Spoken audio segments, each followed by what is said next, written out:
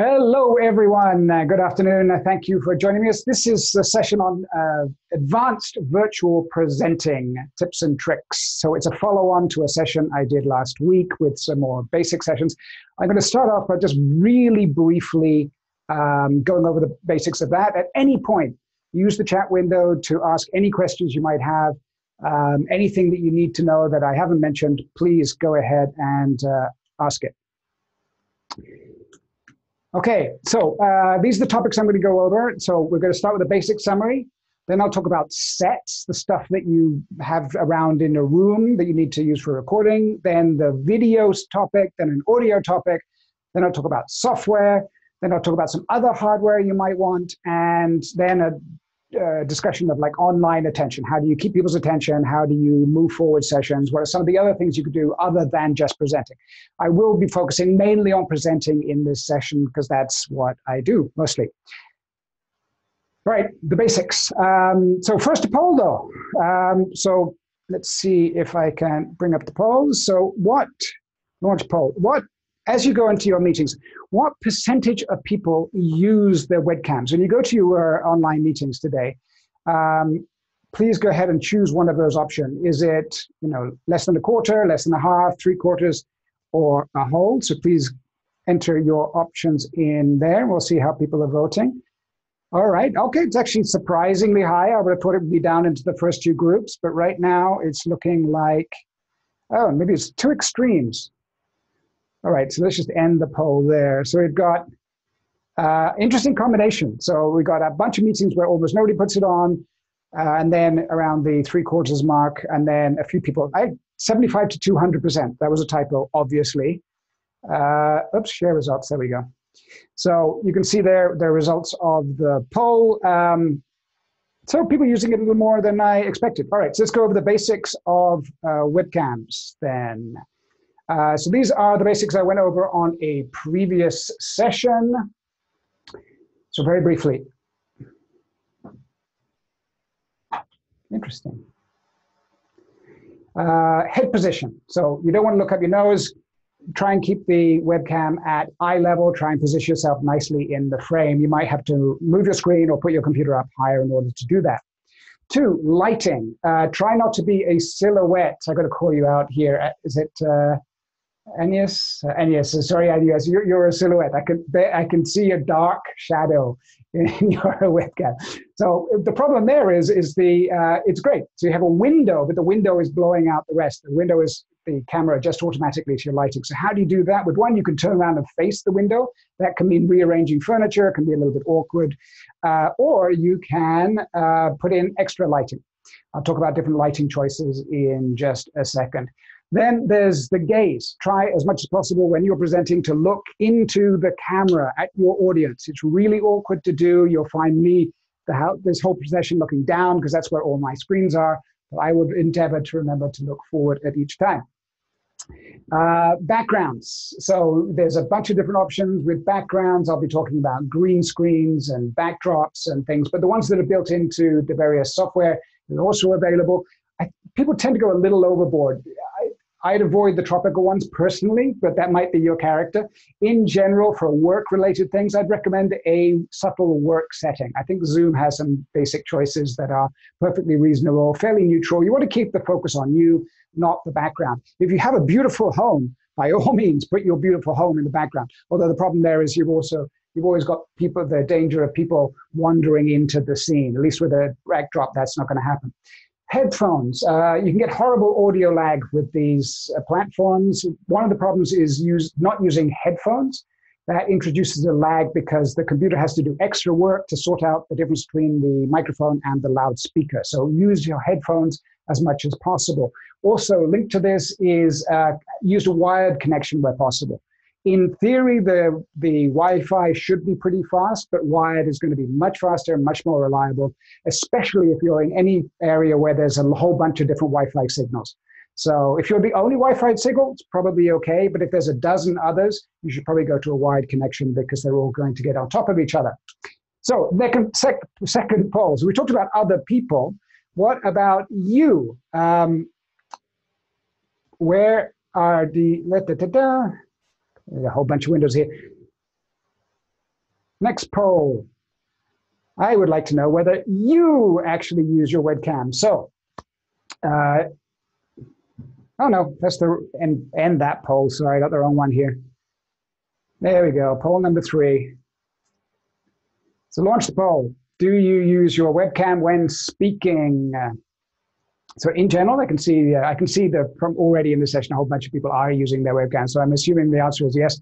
So 100% say yes. And clearly this is the right group, advanced.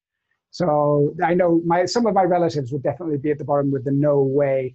There's no way that they're going to go on camera if they can avoid it. So in the poll, we'll show the results. Yeah, 100% on yes, everybody's using the webcams. Okay, great. We're in the right place.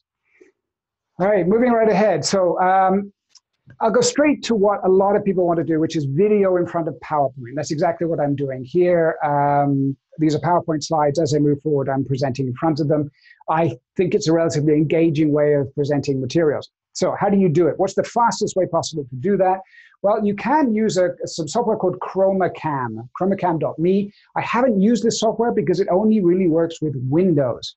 You don't need a green screen. It can use it can figure out what the background looks like. And the Pro version allows you to use PowerPoint slides as the background. Again, I haven't been able to run it because I'm on a Mac, but that could be a good option. Now, I used the Personify. It's the same company. They have a sort of more advanced version. And that version, I found the video quality wasn't great. It was very jerky and gave a lot of halos around the green screen. So I don't know about the quality. Please, somebody test it out. If anybody has tested it out, please go on the chat and let me know. The way I'm going to be talking about for the rest of this session is video mixing. So basically you take a camera view and I have a green screen behind me. Then I'm using a separate video feed with PowerPoint slides. And then I'm using software to mix them in real time, but then I put out as a virtual webcam. So I'll be going through the steps to create that layered video look and how to get it out with the rest of this presentation.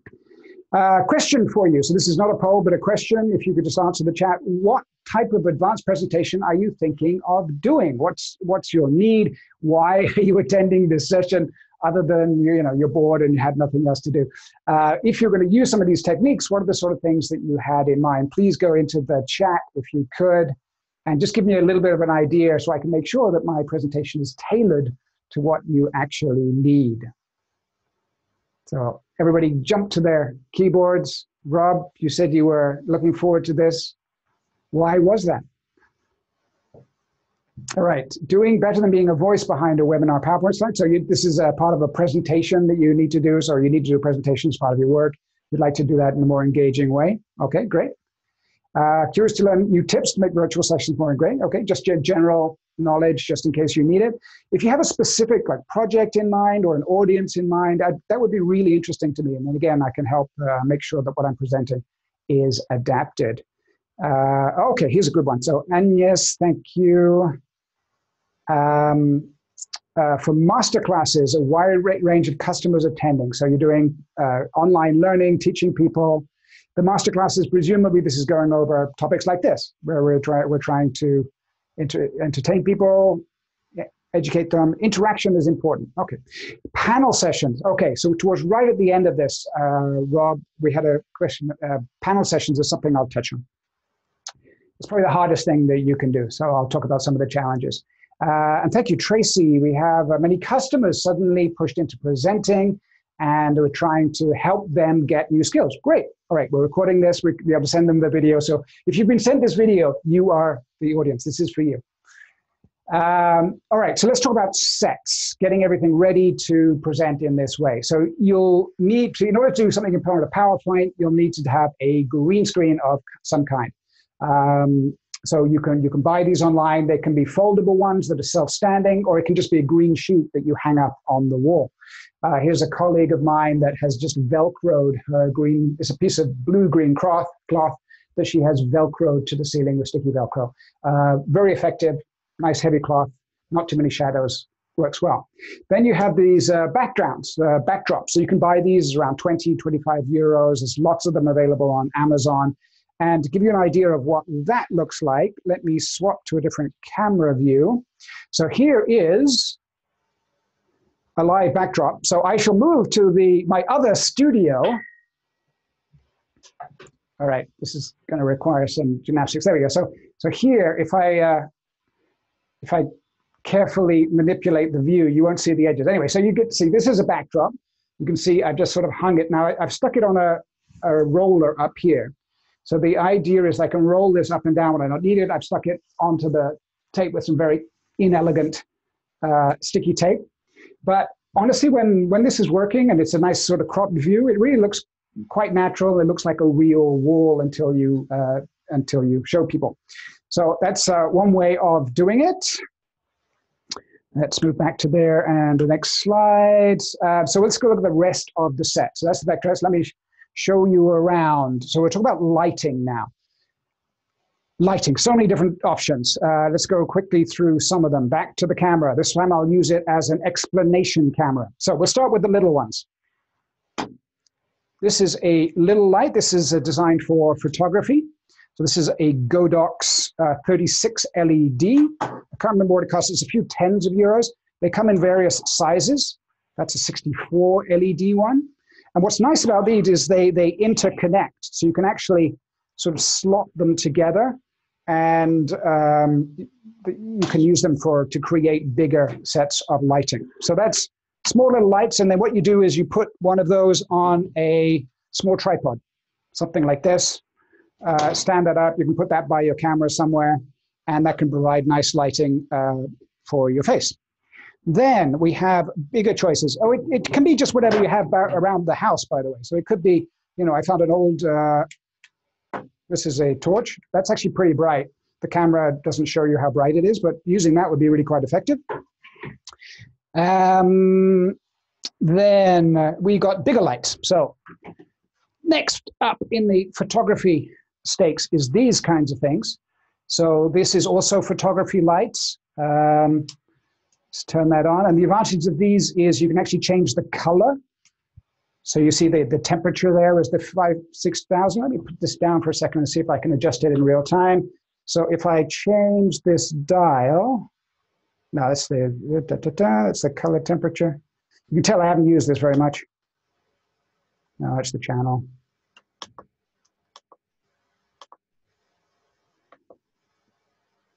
Yeah, well, anyway, you get the idea. You can make it a lot more orange. I'll figure out how to do that next time we do this demo. So I'm using a couple of these. This one here I usually use down below to make the green screen. So here's the green screen, by the way. I didn't properly show you. It's just it's on a sheet on the wall that I use these pincers to keep it nice and tight and flat. And then this light here is designed to fill in the green screen shadows. And there's another light up at the top of the green screen that I forgot to turn on, interestingly enough. So up there you see, and the advantage of this is it's got a remote control. So I can change the color and things up there. And that separates the hair when you're looking at this. You get a hair light up here for extra quality. Next up, bigger lights. We've got ring lights. So this is the kind of thing that YouTubers use. It gives a nice shadow around the face. It's pretty good against avoiding shadows on the backdrop, which are hard to deal with.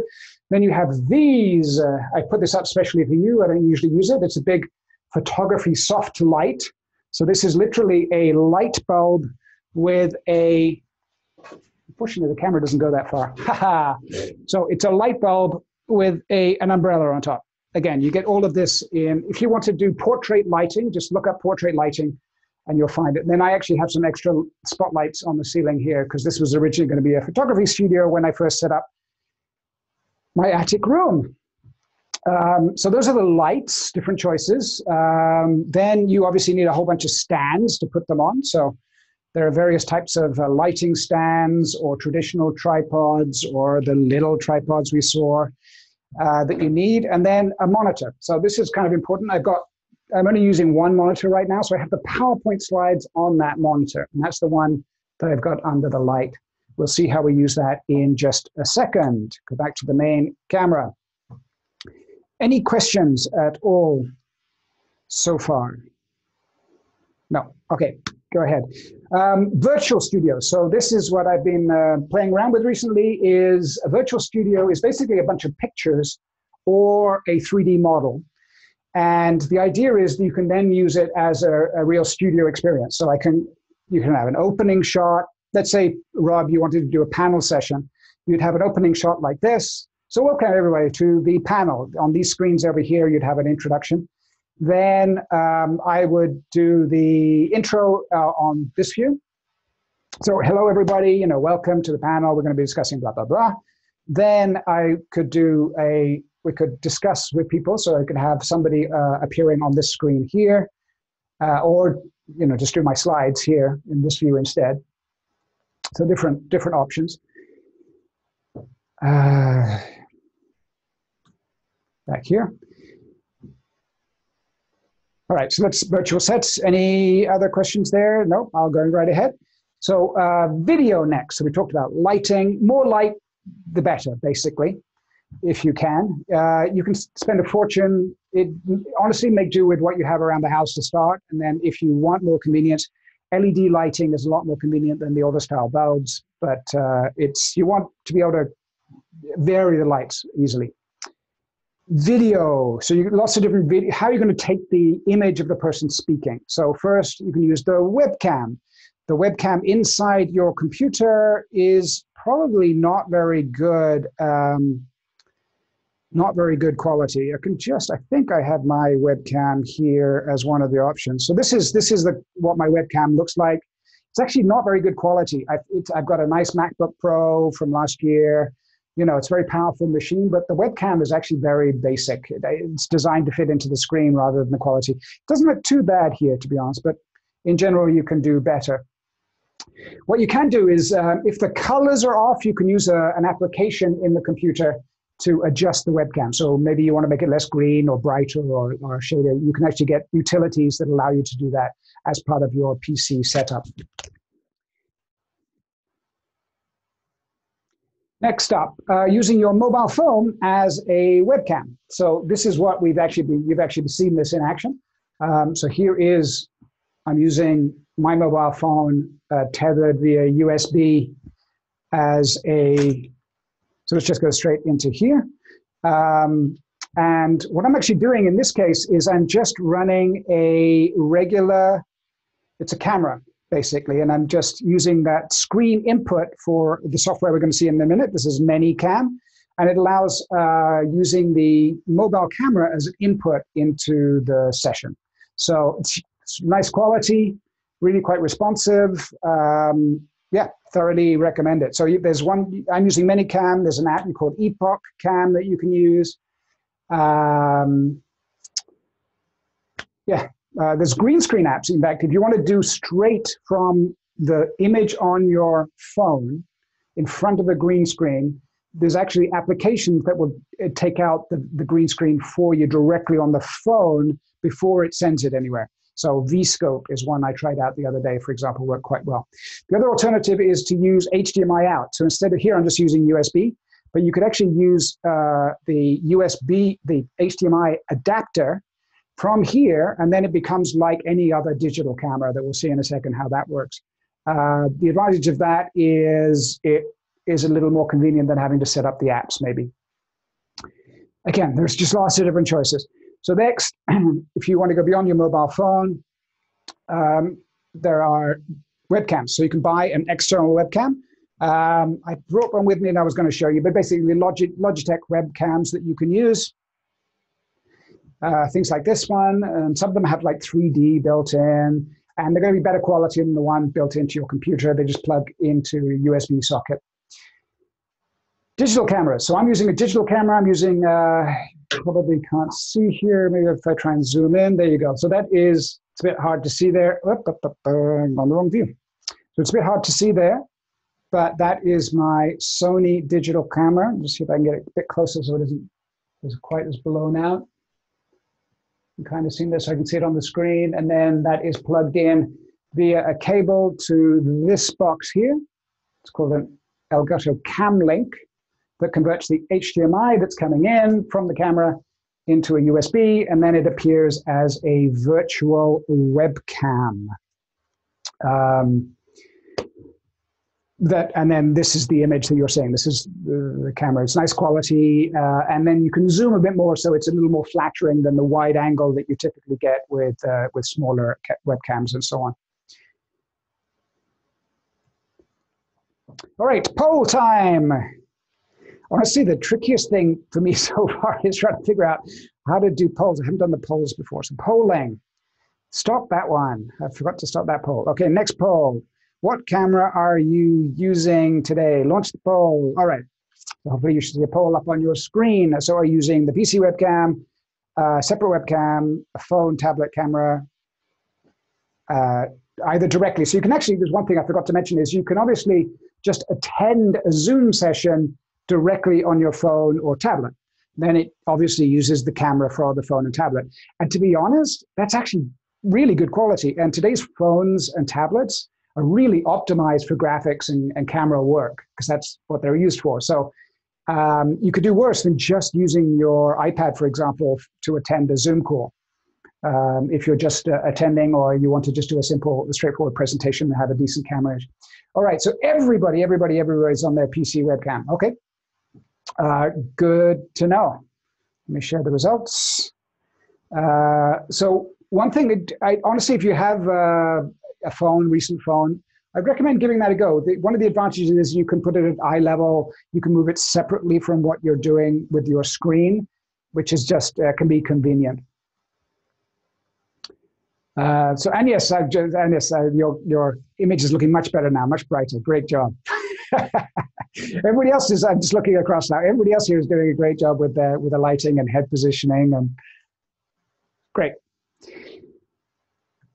Next, teleprompters. So this is the sort of the last barrier. If you ever, I see after what it's been a month and 5 weeks or something now, I'm starting to see people get almost all the rest of it right. But let's face it, almost nobody had a teleprompter at home. So you still see a lot of people who are reading from a script, and you can't read from a script and look at the camera at the same time. So how do you deal with that? A couple of different solutions. So one is you can get teleprompter software that you just put onto your phone. And then you put your phone as close as you can get it to the lens. And then your eyes aren't moving that much as you're reading from the script. But you can still tell that people are reading from a script. The next option up is to use like proper teleprompters. And the way teleprompters work is that they have a semi-mirrored effect on them. So that the camera is viewing through here. And then what you do is you put a telephone underneath down here that's reflected in this semi-transparent glass. And so you can see the words on the screen, and then you're looking directly at the lens while reading the words. It still takes a little bit of practice. They're really awkward to set up and use, I have to say. But I've used them a couple of times now for pre-recorded videos, and it's certainly a lot easier than trying to learn a 15-minute script. So if you really want to take to the next level, they come in different sizes. I've got an iPad one that's pretty big. This little one that works with a telephone is actually a lot more convenient because it doesn't block the view of the camera. So that as I'm viewing the camera screen that's flipped up, I can still see it above this little window. All right, so that's teleprompters.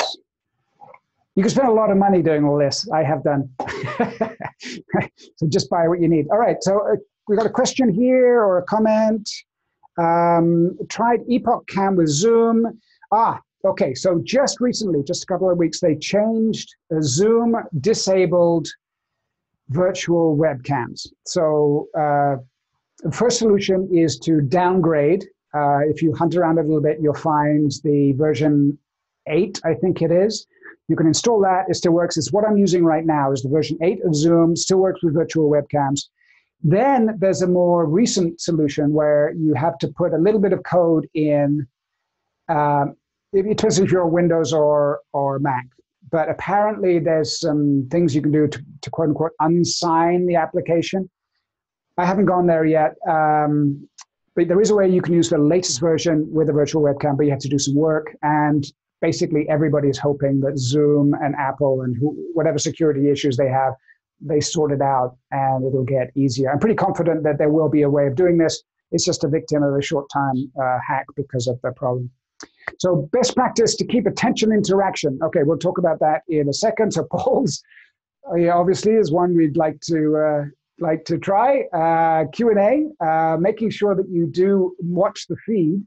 Now, having a separate monitor is really important for this, so that you can have the chat feed and still present your PowerPoints. Because one of the problems I see people doing is they have their PowerPoints on their PC screen, and they can no longer see what's going on in the meeting.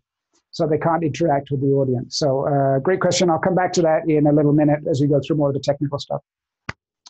Screen sharing. So we need that PowerPoint somewhere. So how do we do that? Well, the way I've said it is you go to the second monitor, and then this is the easiest way to do it, is you then put PowerPoint on that monitor. You can also put a teddy bear there if you want to keep attention. If you forget to look at the screen, I typically put the teddy bear up by the camera. I forgot today. Anyway, so you put your PowerPoint slides over there. And now, one thing you have to do is, by default, as soon as you go into presentation mode, it blocks both screens, right? It puts a copy on here and a copy on your monitor. So you have to go into PowerPoint and do Set Up Show. And then you say browsed by an individual window. So this, I can actually show you this. Oops, go back a second. I can show you this. So this is actually a window on my screen. Okay, so this is my second monitor. And what it does is it makes it a window that can be put in here like this. And then I've maximized that to the whole monitor, to the full size of the video. And then what's nice is, so that's my second, I could actually have another application running here, and I could swipe between them on a Mac in any case. But that's basically how you have to set that up. Other things you can do screen share, you can do whiteboarding. I could take my phone here and put some whiteboarding software. Microsoft has some that's compatible across lots of different devices. This is the one we use at SAP, so I recommend that. You can use a sort of document cam. So the idea is that if you want to just share something written, you'd simply move to, I could have my pen here and I'd be drawing something here and you'd share a drawing. You could use it that way. Again, these kinds of bendy ones are actually pretty good for that. And GoPros, little GoPro cameras, if you have one lying around or your kids have one lying around, you can sort of put it at an angle like that with the bendy legs, and then it's pointing down, and it's got a very wide angle. Works really quite well. I've seen it used quite effectively online. Next. All right. Ooh, got to get through the next. Audio is a huge pain. So very quickly, there are a gazillion choices. I'm convinced that audio people go out of their way to make it just as complicated as possible. So I'd apologize if you're an audiophile. So let me go through the different choices quickly. So I'm using a little lapel mic here. It's by a company called Boya. I recommend it because it has two modes. It has a mode where you can use it with a smartphone, unpowered, and it has a mode you can use it with a camera, powered. So that's useful. It's not expensive. I think it's 20 euros, something like that. If you want to go higher end, you can have these kind of lapel mics. This is a Shure little lapel mic. It's a lot more expensive. But this one only works with computers and cell phones. And you need an adapter, of course, to connect it to your telephone. Then you have to be careful about the different types of ending. Let me swap over to here again. Okay, so you see here, this is a regular audio mic. It has those, though this is one that has 4 bands, so it works with a camera or a PC. If I show you one like this is another kind of microphone. This one only has 3 bands. And guess what? They need completely different adapters and they use completely different systems, and it's really awkward. So you have the 3-band type, for example, you want to plug it into a computer, you need one of those. If you have a 4-band type, you need one of those. Anybody's interested, and I can go into a lot more detail, but it took me forever to figure out which ones were which. try and sort it out. Then there are these kinds of microphones. This is actually designed to cut out extra background noise. So let's say I wanted to go out on the balcony and I want to do a presentation. This is the one I'd use. Lapel mics are actually pretty good for this too, but this is the one I can get right close to my mouth. Now this uses the older, really annoying what's it called? XLR mount. And then you'd have to have an adapter to adapt it to plug it into just about anything. And then you need preamps and things. It's super complicated. Again, I just go with this little Boya amp that's really, really convenient. Okay, editing. If you're going to do pre-recording stuff, if you don't want to do it live, you just take the video recording, you take the PowerPoint recording with something like Camtasia, and then you use Premiere Pro or something to edit them together. So if you're not doing a live presentation and you want to put in the work and make it really slick, you can just use video editing and you can really have all the effects and so on. I've done a fair amount of that recently. Various sessions you'll see coming up for SAP. But here we're talking about live mixing. So how do I do that? Well, I'm using this software called ManyCam. So swap back to here. Oh, you're going to get the video picture-in-picture effect here. So basically, there's a whole bunch of presets along the bottom. And then each of these is a combination of different layers. So let me go to the ManyCam software. I apologize, 1 second.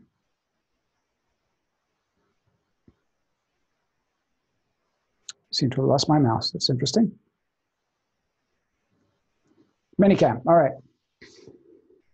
So here's the ManyCam software. Now on the right-hand side here, we have what's called these presets. So here, for example, you can see that I've got the screen, that's the C227F390. And then above that, I have my iPhone.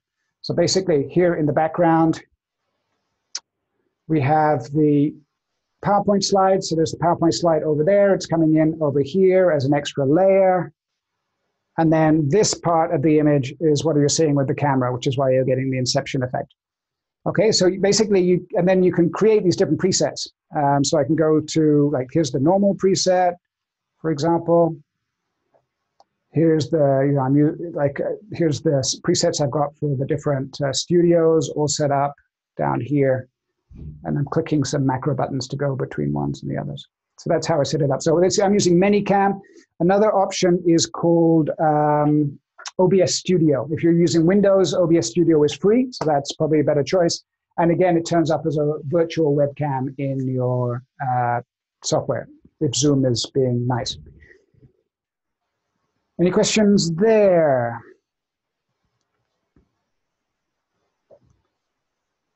So yeah, Zoom does let you log in many times. So again, if you want to, you can actually log in with a cell phone, with a phone, and with your PC, and that's an easy way to share, like a camera with one and document from another, and so on. So good point, Rob. Other hardware, if you really want to get complicated, you can have a gazillion cables. I've got cables everywhere here, HDMI, all the cameras have different HDMI, different audio cables. If you want to, you can go the full switcher route. So this is, I've been playing with this. So this is an actual hardware version of the thing the ManyCam. So you can actually do it as a box. It's called an ATEM Mini. It's a few €100. But it basically takes these HDMI inputs, and then you can actually cut from different cameras, and it's doing it all in the hardware. So, you'd avoid some of the problem. It works with Zoom, for example, because it's not a virtual webcam. It ends up as an actual webcam.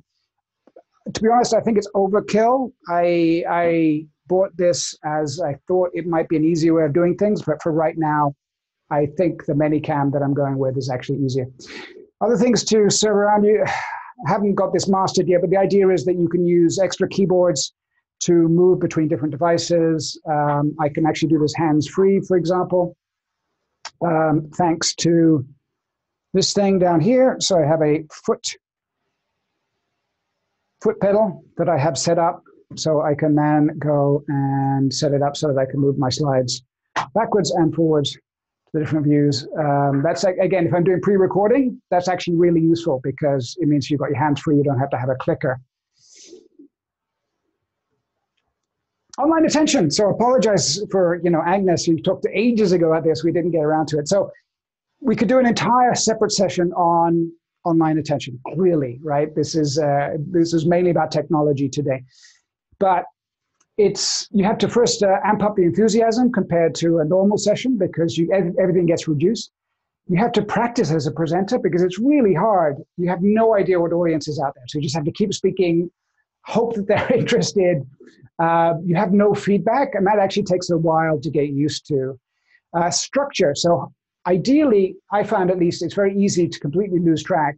And so if you try and say, now we're going to talk about video, now we're going to talk about audio, now we're going to talk about lighting. I could have done a better job on this session of really delineating it so that people know when you're coming back.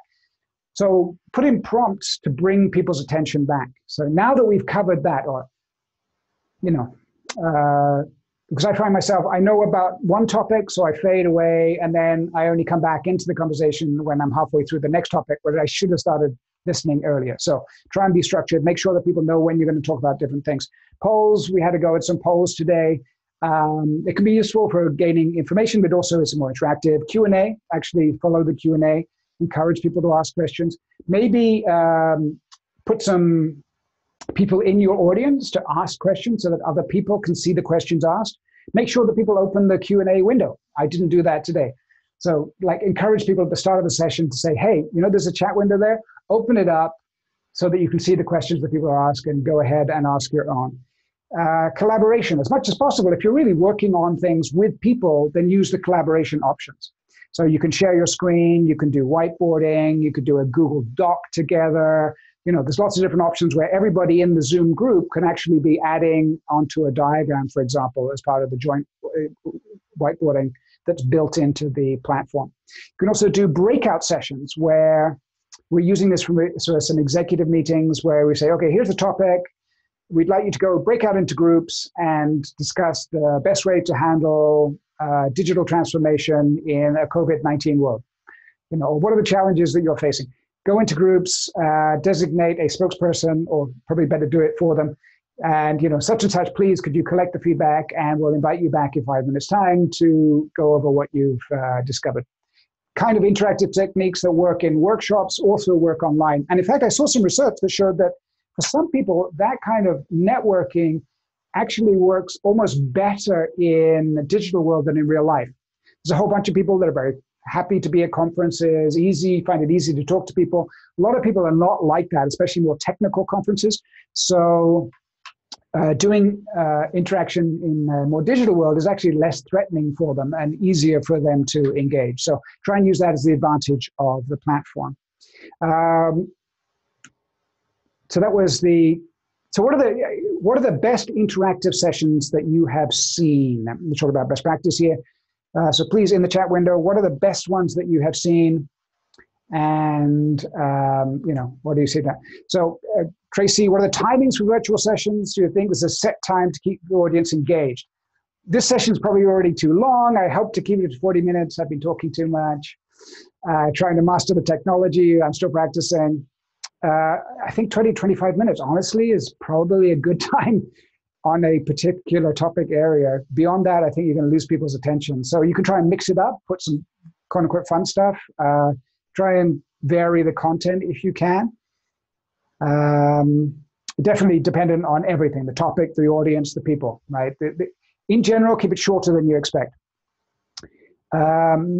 Okay, so I've got use Mentimeter. So Umesh, so Mentimeter, I don't know Mentimeter. So if you can give me more information in the chat or unmute yourself and tell us more, I'd love to know more. So thank you, Tracy, for saying this. Didn't think it was too long. Good.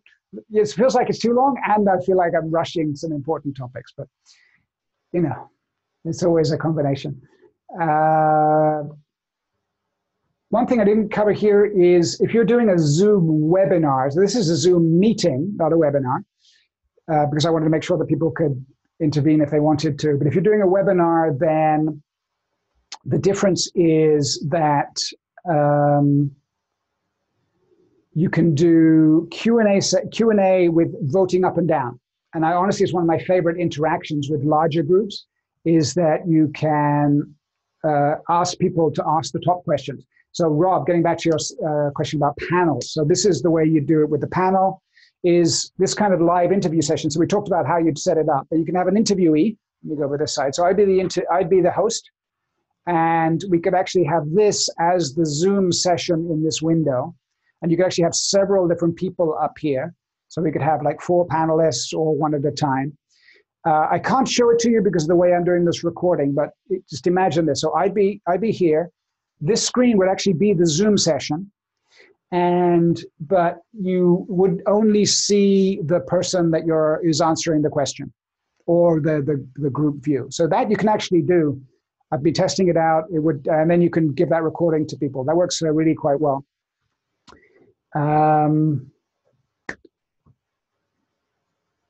Yeah. So best practices, yes, please. I always like there's more than one speaker. Yep. Yes. So this I did with many cams. So Rob, what's the many cam part? So yeah, it's good to have more than one speaker. Rob, I completely agree. Apologies, you're stuck with me in this one. In this I did with many cams. The second window, yes. So the picture-in-picture is with many cams. So I use, in fact, 3 different inputs. So I've got the background. Then I've got me on a green screen, made transparent using the memory cam. I didn't show you the chroma key, but basically you go in and you choose, you say, this is the color to make transparent. And there's some settings to make it as clean as possible. But then you have those 2 images, and then you put a third one, which is the Zoom session as that. So let me try and do that just to show that it works. So what I'm going to do. So I put my PowerPoint to one side. Now I'm going to move my Zoom session, which I've had down here on my Mac screen. For convenience, I'm going to put it up to the main screen. All right, so you've got the inception thing going on. But now, if I pin Rob, I hope you don't mind me using you, Rob. Okay. So now you are pinned video. So now if I go to one of my studio views, now this is where it doesn't quite work. I'm recording, so it's not going to work. All right. So let me go back and pin me. All right. So if I go to gallery view, maybe. No, it's not going to work. All right. It's because I'm recording that it's not going to work. Back to speaker view. All right. So you're just going to have to imagine. So this is Zoom here, though, right? So imagine, instead of this repeating video here, imagine if we had you folks as a gallery view in this window, or as an individual speaker, Rob, you would actually take up this whole screen. So I would be over here. I could be asking a question. You would answer. Everybody could hear your answer. And then I could go up to the top of the screen up here, and I could actually choose to pin somebody else. So under the options here for the different videos, if I go to UNS, for example, I have this thing here that says pin video. Then you would become the video attendee here. Again, I can't do that because then that won't record right. You'll stop seeing me in this case. But as long as I wasn't recording, it would work fine. All right, then I can just slide to go back to my view. Oh, now I can't see Zoom now. All right, so I have to put Zoom back. Sorry. All right, this is where I might move to a second monitor, another monitor as well. I got an extra monitor down there that I haven't been using, but that one down there, that one is probably going to be put up so that I've got the 2 monitors up here. I probably have the 2 monitors, one here and one over here, one with the PowerPoint slides and then one with Zoom on there so that I can keep track of everything at the same time. It requires a whole bunch of multitasking all at the same time. It's really quite complicated. All right, so I apologize. I've gone over time already. Anybody have any final questions before I let you go? And then I actually have to get ready for another recorded session that I'm going to be doing in just a minute. We're going to do some recording for some sessions on resilience for small and medium-sized organizations using from some of our SAP experts. Lots of practice. Yeah. So Tracy, lots of practice to get to this level. So, I mean, I've deliberately gone way overboard, right? Because I wanted to take it to the next level with the extra camera and just showing you off the lighting and the setup. Honestly, for the actual standing in front of a slide, saying something and moving it forward, it really isn't that complicated. A lot of the stuff that I've been showing you, you don't really need. Honestly, like I said, I started with the chroma cam. If that works, that's all you need. You don't even need a green screen. And you just put your picture in front of the background, and then you go ahead. And it's afterwards, all of it has just been about quality and trying to have fun with different options and show and tell and things. I'm going to need a bigger house. Yes. So this room is not that big, but it is dedicated to this. If I had to pick it up and put it down and everything, that would be really annoying. But honestly, from what I see in your webcam, Rob, you've got enough space. Like just that wall behind you, you just put one of these nice brick, you just need one of these behind you. That would be great. Or a green screen behind you. Actually, it's already pretty green. You can probably use that background. I'm sure it works great as it is.